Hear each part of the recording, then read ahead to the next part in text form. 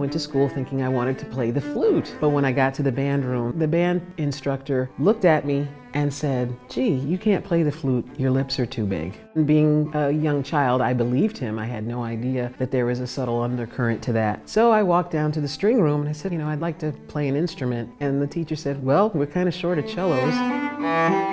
I'm a teacher, I'm a performer, and I compose. My first experience with educational outreach was really the time that I spent teaching at Juilliard in the music advancement program. And I've tried to apply a good deal of that to the City Strings program.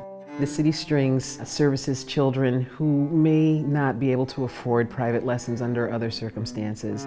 For some children, there's an improvement in their self-esteem. For some children, it helps their academics.